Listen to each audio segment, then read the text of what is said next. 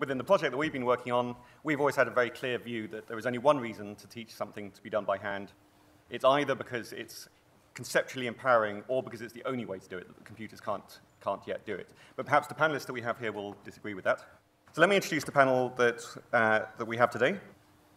We have Joel Aufgang, who trained as a physicist, but is now a software developer, and he works on calculus courseware for making math. We have Bruce Carpenter at the end from the University of Illinois. Originally an electrical engineer, Bruce has been involved in calculus and Mathematica projects since 1989, which is pretty much the beginning, I would say. Is that right? Kim Hu Hang, to my left, is a professional mathematician, but who's for many years has many years' experience as both a school math teacher and curriculum advisor, and is currently head of a school in Singapore. And at the end, we have David Wees, also an experienced school math teacher, having taught in New York, Vancouver, Bangkok, and right here in London, and he now specializes in learning technologies. So I'm hoping through the session you'll be able to throw up some borderline cases or interesting things that we can talk about whether they should or shouldn't be taught by hand. But I want to kick off by just going down the line and asking our panelists to suggest something that is hand calculating that they would like to kick out of hand calculating, or something that they'd like to protect that they think is important to keep hand calculating, or to disagree with my original statement. Bruce. Well, thank you. As he indicated, I've been involved in the Calculus and Mathematica project since 1989, the very beginning. And I've taught computer-based math for all those years. And one of the things I think is really important to understand is that if you think about mathematics and the levels of abstraction, at the very lowest level, you have the syntactic, something driven by formulas, a y of t equals something. And it's very easy to trap students at that level, where they think that mathematics is just transformation of these syntactic formulas. But as you go up the levels of abstraction, the very next level is a description, where you actually say the words y of t equals. And if you're dealing with exponentials, you don't say e to the minus 2t, you would say that y of t involves a sum of exponentials. So that's a level of description that lies above that. And there are many levels that go up. And so the danger of hand calculation, or emphasis on hand calculation alone, is that if you trap students at that level and they never make essential connections, then when they actually need to apply those formulas, they don't have a description that they can reach for that will prompt the use of a particular formula. So, and I've been struggling with this for 20 years, and I'm a mathematician and an engineer, so I have arrogance in two different areas. And I don't think that I have, well, actually more than that, but we'll go with that. I don't think that I have all the answers, but I think I've started to put my finger on what the essential questions are. And I think that the difficulty with using computer-based math alone is that it lies beyond human scale. When we want to see something that's very, very small, we apply a microscope to it that brings it to human scale. If we want to see, galaxies far, far away, we use telescopes to bring it to human scale. When the computer does all the calculations, it does them so fast and it does them so extensively that it lies beyond human scale. So the real trick, the balancing point, is how can we bring the calculations to a human scale? And it doesn't necessarily mean that you have to do it by hand.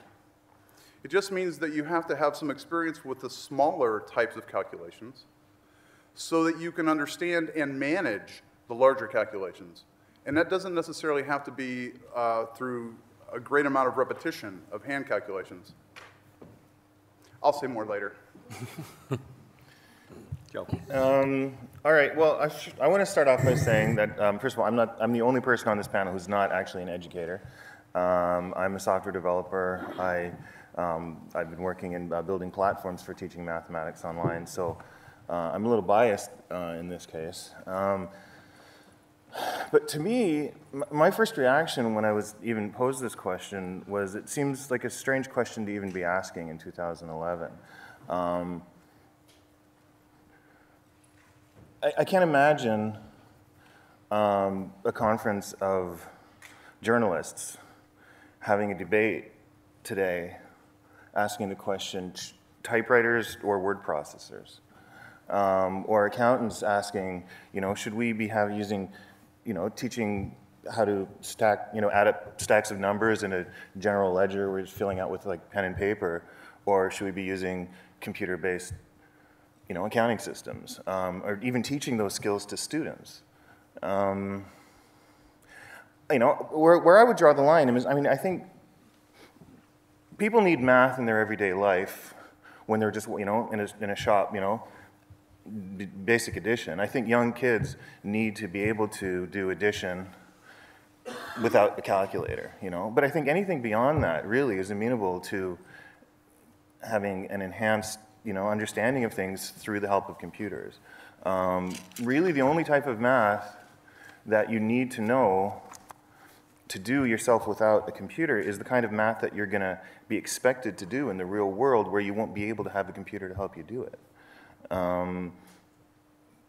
Other than that, it's just, I don't know, to me it just seems that it's an exercise in just doing an exercise for the sake of it, rather than for practical sake of actually learning useful skills. Because, right, this was discussed yesterday, once you leave the academic world and start working as an engineer or in finance, you're using computers all the time.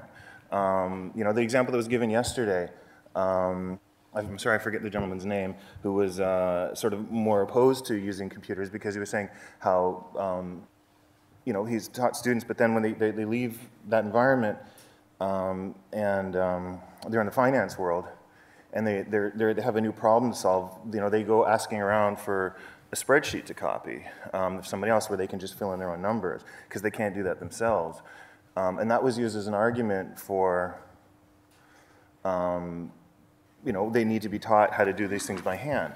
But why teach them how to do things by hand so that they can then use spreadsheets? It seems to me that the tool that they're using is a spreadsheet, right? In that environment, in the financial world, the spreadsheet is, it's the tool of choice. They're not using Mathematica per se, at least in that area, that level. So what they should be being taught is how to build a spreadsheet, right? How to take, start off by giving them a filled out spreadsheet with a bunch of numbers in it, and then, as an exercise, give them a partially filled out spreadsheet that has, that doesn't quite, lay out the information or present it the way it is, and then give them a blank spreadsheet with a bunch of data to bring in so they can actually learn the skills that they're going to be using and working the way that they're going to be working. So to me, that just, Great, thanks. Thank you. Come here. Allow me to introduce myself. I'm actually a school principal of NUS High School of Maths and Science. It's a very specialized independent school that crafts and designs its own curriculum. Our students is not required to sit for any national exams, and they will graduate with a diploma. So actually, from our experience, we have the space to really design something that fits and serve our students' needs. Now, however, I have to share that from yesterday's discussion, I would like to highlight two areas which I think very few people have highlighted. We are not constrained by national curriculum, but we are constrained by where our students are going to. So we have to consider the qualification that will meet the requirement of the universities. And I think I'm aware that my son is studying maths at university, and he was sharing with me that at the place where he is currently in exams, they're still required to reproduce proof of some theorems. I was asking myself why this need to be done. But the question that comes to my mind is, what about the university level kind of education, the teaching of mathematics at university, because this will have bearing on what needs to be mastered and taught at the high school level. Now, let me also give you some examples from yesterday's discussion about where to draw the line. So I'll go in. These are examples that I have actually come across through my work in the last 30 years. I was a curriculum specialist at our Ministry of Education in the 1990s. And I remember there was a stage when we were reviewing our curriculum. And many of you remember, we were discussing whether we should require students to remember the multiplication timetable. Well, we know that if they can't remember anything and multiplication is only repeated addition all the time, they can't live life efficiently. So we arbitrarily tell the school teachers, well, get the students to remember through some constructive approach, and they can remember up to 12 by 12. But why 12 by 12? Because that was what all of us were brought up with. And they must be able to do it very quickly. And what about addition? They must be able to add and remember very quickly 9 plus 9, up to 9 plus 9, single digit. And everything else, something else will come on. This is one example. A second example I would like to highlight. Now, by the way, I was also involved in the International Maths Olympiad training in my country in the 1990s. I was part of the national team trainer. So I'll give you some thoughts at the other extreme. I think some of us are aware that, for geometry questions at the IMO, students are not allowed to use the construction sets into the examination. So my question, I have been asking myself, why is that so? Is there something that students need to have to do geometry without the help of technology? But if we allow that technology, I think if that problem become more accessible to many more students who can tackle those questions. So I'm talking about the accessibility here. Another example, I'll go back to the primary school level, will be this. And this is something I encountered recently when I had a discussion with my vice principal. We were asking a question in my school, it's a maths and science school, what's the ratio of girls to the boys? And my vice principal is 1 to 2. And I say, no, let me do a quick calculation. And I say, no, it's 4 to 7. So I take the joy out of realizing that the 4 to 7 is more accurate than 4 to 8. Now that's where the line is, that's the difference between someone who just want to use mathematics and someone who derive joy to be accurate, because we know that 4 divided by 7 is actually closer to the actual exact ratio. So someone who's actually required to just estimate and someone who want to go for precision. All right? Another example that I want to bring up is, I think some examples where related to mathematics where I think they have long disappeared. I think many of us remember the slide rules and logarithm tables and how to use them. But I think with the calculator, none of us feel that there's a lost. So are there areas in mathematics where we can give up? Like the ability to use the logarithm tables and the slide rules.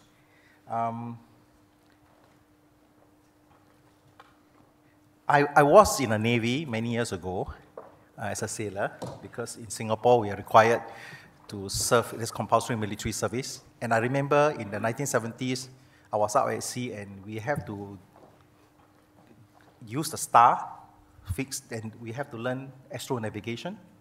And I remember having to memorize the procedure to use all the almanacs to do various calculations to finally get a figure, to get a fix, without understanding what's behind all those almanacs and tables.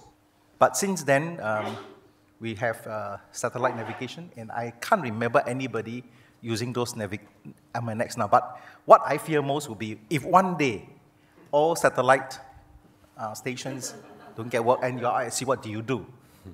All right?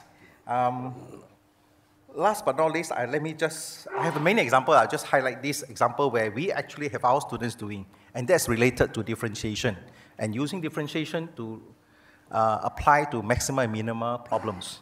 In the textbooks, most of these problems are easily differentiable, and you can actually solve the derivatives.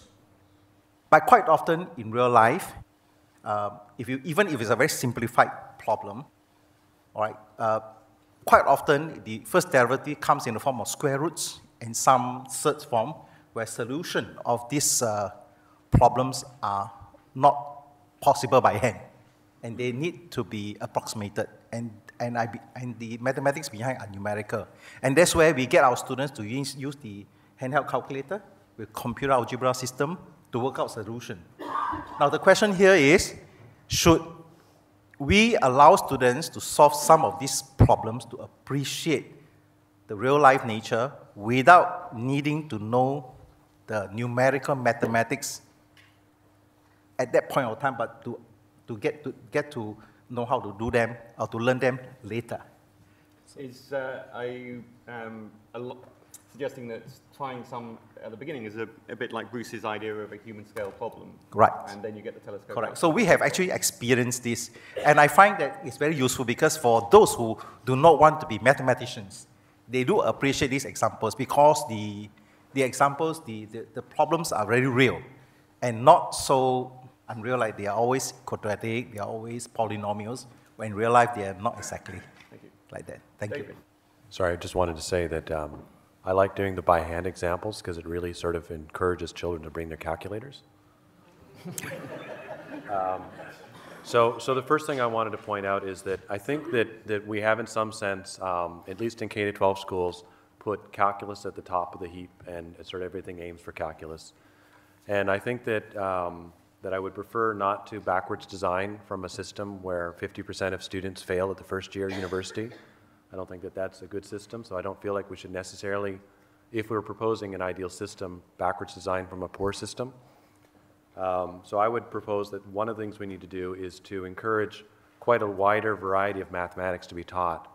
I mean, virtually anything that we can get to be accessible, and certainly that's one of the advantages of computer-based math, that some of these computations are much more accessible to lower grades. The second thing is that I think that regardless of whether people use paper, they use computers or calculators, that if they don't understand what they're doing, that it is just meaningless recipes that they're following. And so that wherever we draw the line, we sort of have to decide about whether we need understanding or whether we want people who are just can follow recipes. And I think that we probably in this room would agree we'd prefer understanding in the long run. So then the question is, what does understanding mean? And I think one, maybe we can't understand we can't know what's going inside our students' heads, but we can sort of see whether or not they can predict outcomes of algorithms. So for example, students who are given multiplication questions who can then sort of say, well, I think the answer is going to be about this, and then do the multiplication question, get an exact answer, go, right, yeah, I was right.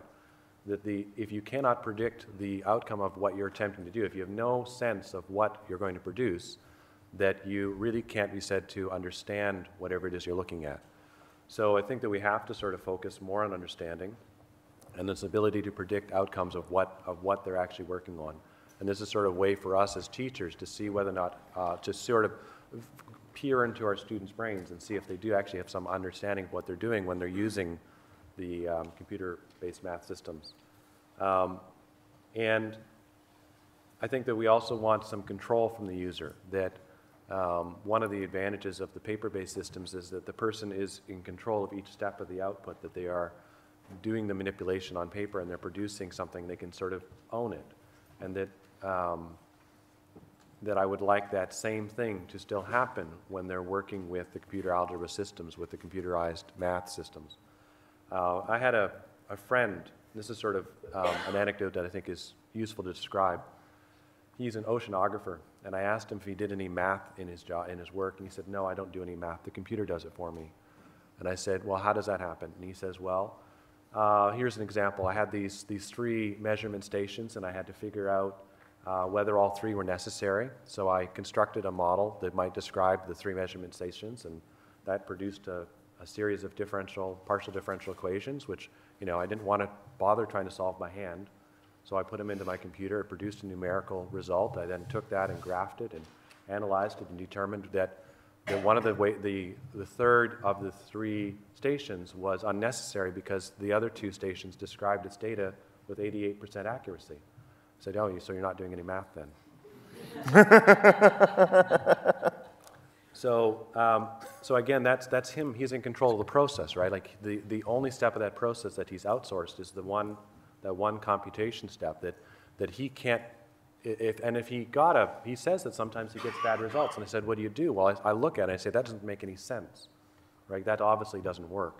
So again, he's able to predict the outcomes of what he's producing. He has a feeling for what's going to happen from this outcome. I think quite often we don't see that at the K-12 level.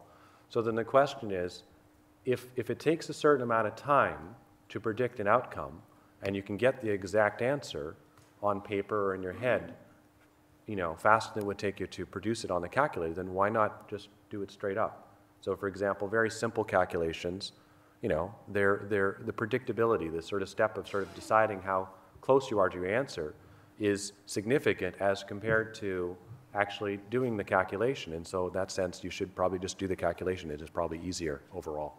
So that we draw the line not based on what our current curriculum says, but we draw the line based on, A, the educational value of doing the computation by hand, but also B, whether the ability to understand the algorithm is actually doing the algorithm. Thank you. So before I go to the floor, let me throw one concrete example down to the panel. My head's full of formulas 25 years on from when I was taught them, and one is minus b plus or minus the square root of b squared minus 4ac all over 2a, the solution to the quadratic equation, although it doesn't help with any other equations. Is there any value in that, knowing that formula, Bruce? Or formulas like it, for that matter? Yes. Can you explain why? Oh, you want more? Well, it's a matter of levels, actually. No matter what profession you go into, you operate at a certain level, and every professional needs to know things that lie at a lower level. For example, if you're a chemist, it might be extremely useful to understand something about quantum mechanics and bonding. You don't necessarily want to deal with that all the time, but there are problems where you need to go to that level.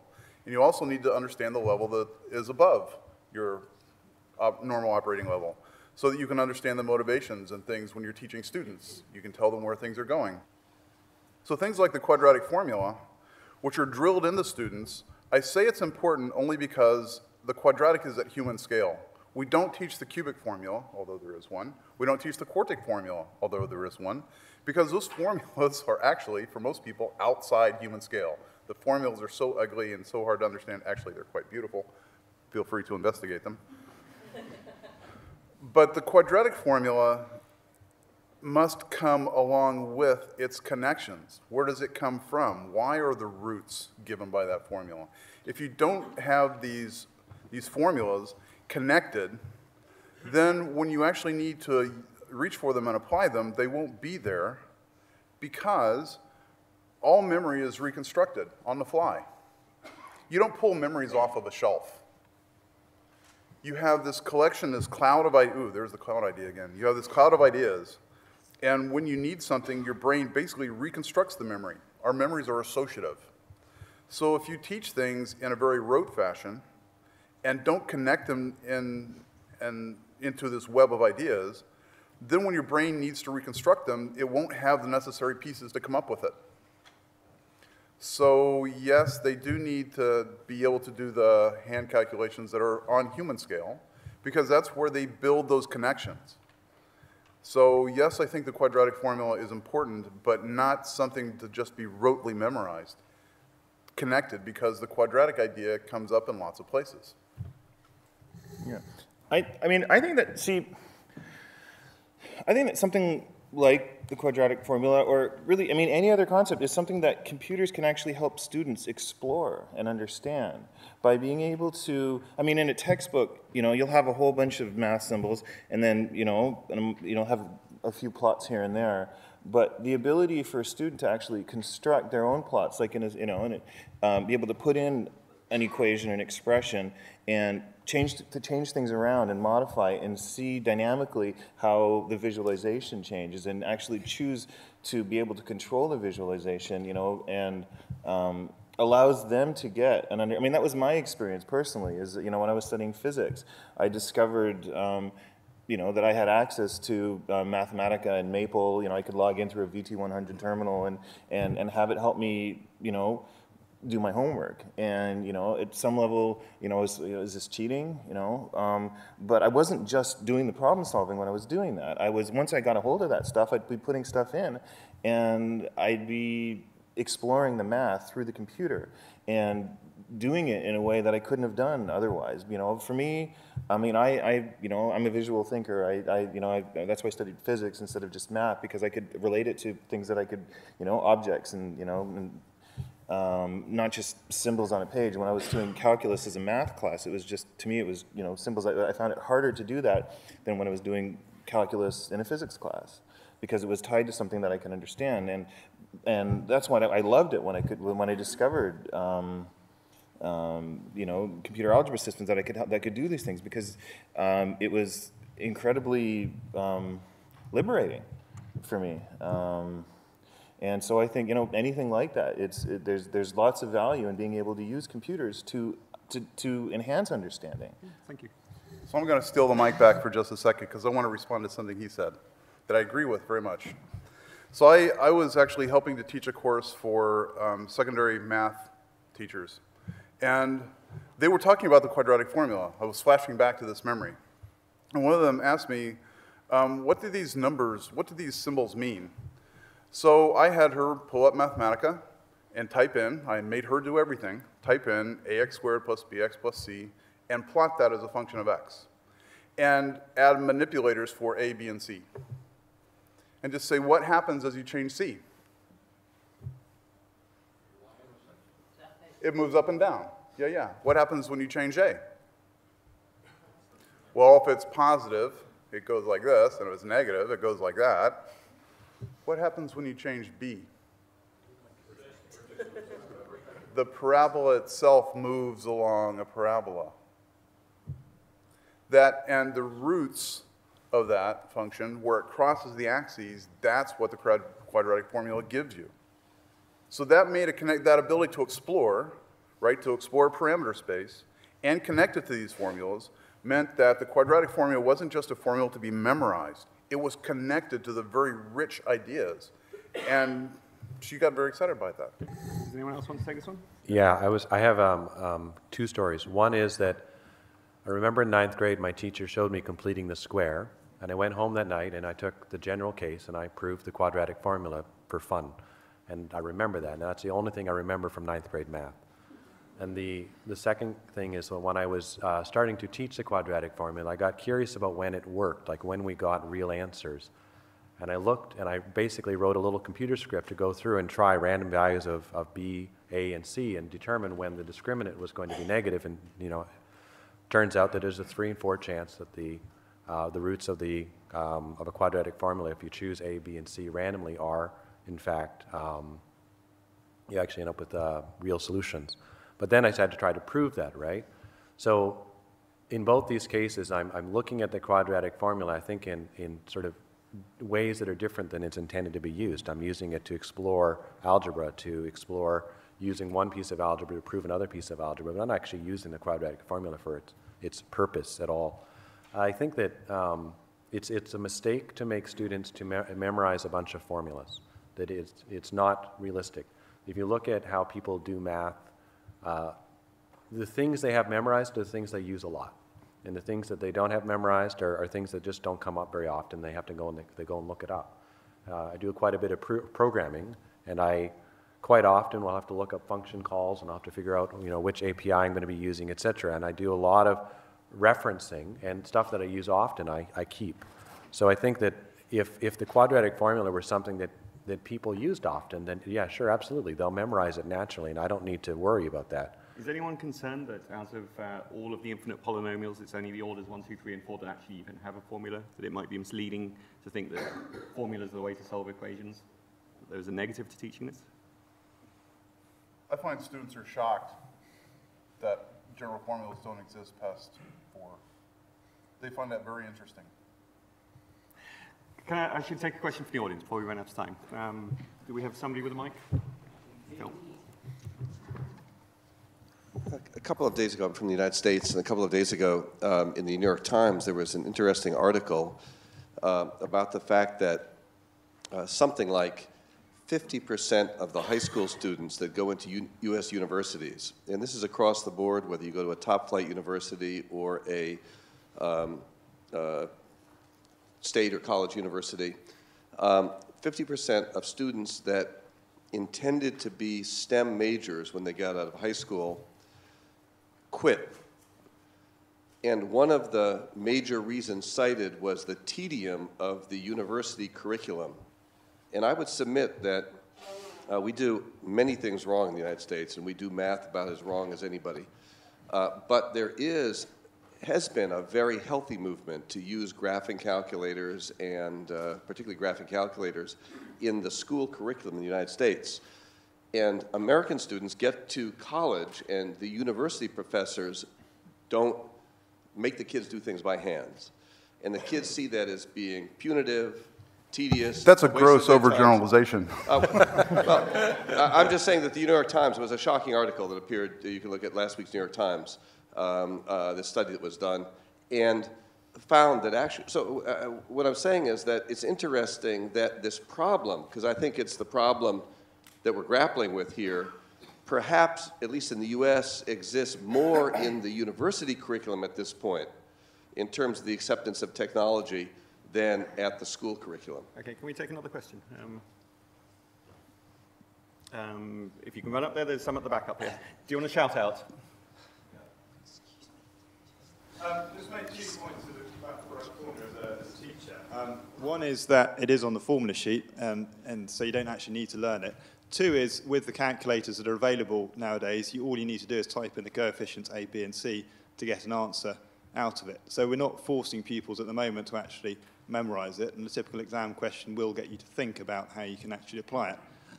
The second thing that strikes me about the debate between developing the core skills and using the computer, I think it's actually a question of trying to find the best way and the most efficient way of getting pupils up to speed with some of the core skills. So if you look at something like the Khan Academy website, I don't know if people are familiar with that, but that's got a fantastic bank of resources in terms of lots of maths videos that you can go and see, but it's also got a wonderful route map which takes you through from very easy maths to some quite hard maths, and it is drilling core skills. But if you look at that sort of model, I think it's trying to get pupils outside of the classroom to focus on their core skills, to hopefully free up more time for the teacher inside the classroom to develop the problem-solving and creative skills that we're looking for. Okay, thanks. Let me throw in one that's at perhaps the different end of the spectrum then. I routinely use fast Fourier transforms for looking at waveforms and trying to understand signal stuff. I have no idea how it works. Am I the poorer for that? Yes. I looked it up on Wikipedia once and I couldn't be bothered to learn it. But it works for me and I know what it does. Is that actually a problem? You think that is? No, not really. Well, I was playing devil's advocate. Certainly if you wanted to do algorithm development or you wanted to speed up the fast Fourier transform, that's kind of funny, then you would need to know the guts. But if you actually understand what it's doing, what the input and the output is, right? You actually understand how to interpret the output, then I don't think it's really that critical. I mean, Conrad made the point yesterday that the way that computers do things is radically different than the way a human would do the same thing. I mean, you could calculate the Fourier transform by hand by doing an integration. That's not the way the computer does it. It's a numerical algorithm. So as long as you understand how to interpret the output, I wouldn't be that concerned that you don't know every detail about the calculation itself. And I wish to comment about 2 terminological difficulties which we have here in this discussion. First of all, I see a wrong distinction between doing mathematics by hand and doing by computer. Mathematics is not done by hand. Mathematics is done by brain. Unfortunately, nothing. Secondly, there is an important difference between use of mathematics and doing mathematics. Computers are perfect for using mathematics, and it is important to teach people how to use mathematics. It is okay. I applaud this. However, sitting here for a second day, I still have not found a single suggestion how actually to teach people to do mathematics with the help of computers. And this is something different from just using mathematics.